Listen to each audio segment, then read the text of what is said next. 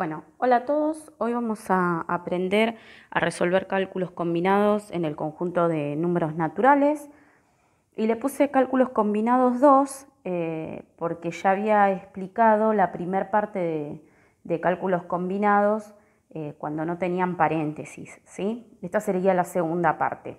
¿Qué pasa cuando en un cálculo combinado aparecen paréntesis? Bueno, si recordamos, en el video anterior yo les expliqué cómo resolver un cálculo combinado donde aparecían las 4 operaciones, ¿sí? Suma, resta, multiplicación y división. Basándonos en eso, vamos a proceder de la misma forma.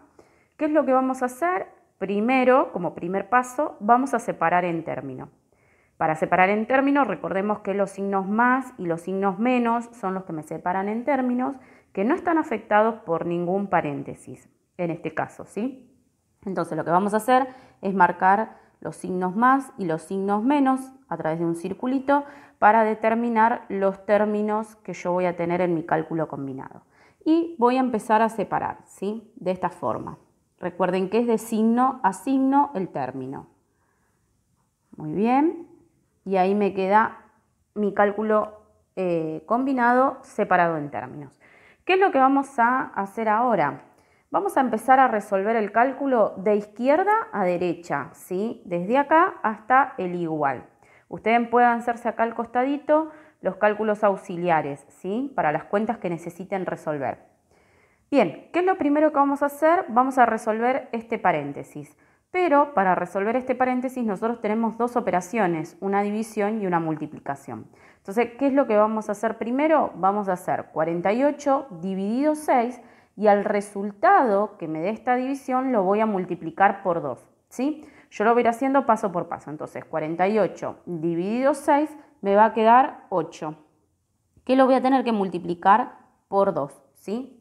Bajo los signos para que ustedes se guíen cómo quedaron determinados los términos y para empezar a resolver. Bien, lo dejo así porque lo voy a resolver después abajo. Fíjense que yo acá no le saqué los paréntesis, ¿sí? Todavía.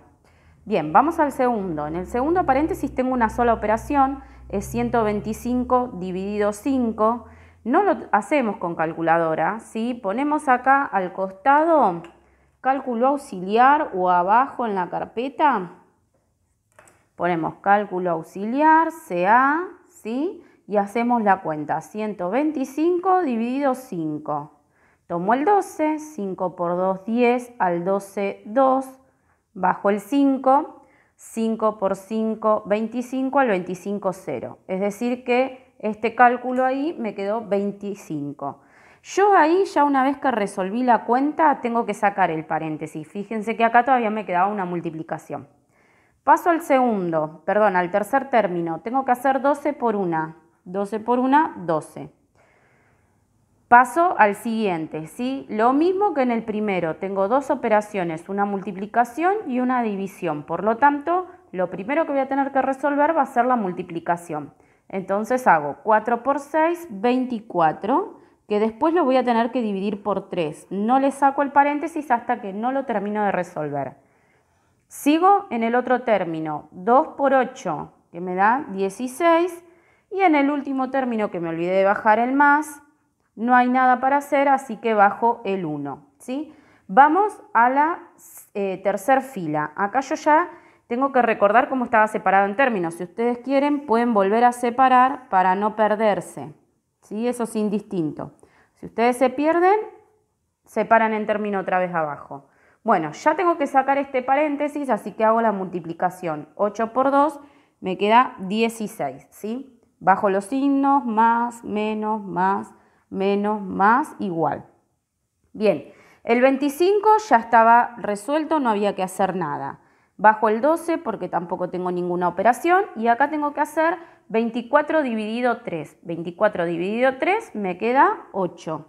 Ya no escribo el paréntesis porque ya resolví, ¿sí? La operación. Bajo el 16, que no hay que hacer ninguna operación, y bajo el 1. Bien, ¿qué es lo que tengo que hacer ahora? Recuerden que les había dicho que se comenzaba en la izquierda y se terminaba en la derecha. Entonces voy a empezar sumando los dos primeros números. Si quieren acá al costado como cálculo auxiliar o si quieren acá abajo. 16 más 25. Es la primera operación que tengo que hacer. 6 más 5, 11, me llevo una, 2 y una 3 y una 4, 41. Le tengo que restar 12 ahora, 41, menos 12. Recuerden que cuando un número es más chico y es una resta, le tengo que pedir al compañero. Me quedan 3, me quedan 11, 11 menos 2 me da 9, 3 menos 1, 2. A 29 ahora le tengo que sumar 8. Entonces a 29 le sumo 8. 9 más 8, 17. Me llevo una, 2 y una, 3. 37. A 37 le tengo que restar 16. 37 menos 16. 7 menos 6, 1. 3 menos 1, 2. 21. Y a 21 le tengo que sumar 1. En este caso me queda 22. Por lo tanto, el resultado de este cálculo combinado es 22. Y ahí terminaría mi ejercicio.